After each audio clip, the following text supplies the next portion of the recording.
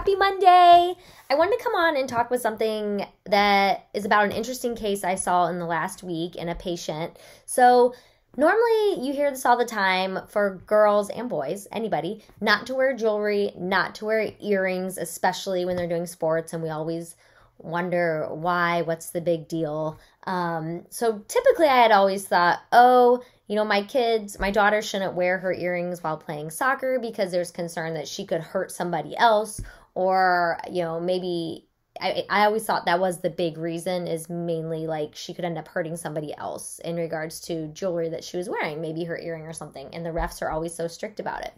So I saw a patient last week who took a soccer ball to the head, and what actually happened was the earring, I'm just going to show you guys on mine, so you can see I have all these earrings. I have a lot. In the earring back, hers was a little different than mine. It was more of like a silicone back, which was like a small kind of tube, which you see a lot on earrings. Mine are just kind of a metal back.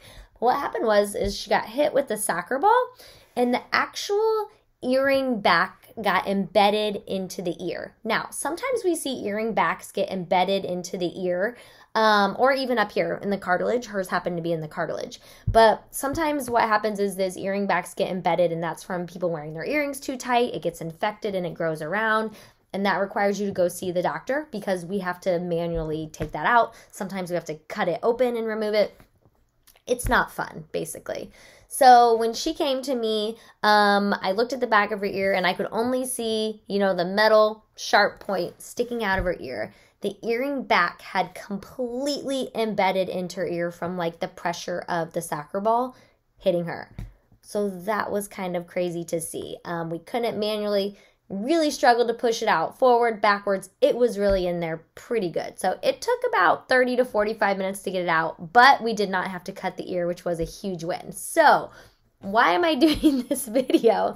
It's mainly just a reminder to, if you can, I know it's hard with fresh piercings, but if your ears have been pierced for a while, try to take these earrings out before any type of sporting events. So basketball, cheerleading, gymnastics, even if it's practices and stuff, just because something like that can happen. Now, that was a small earring back, and like I said, it was more of a narrow silicone type backing, like a tube, versus these big metal ones.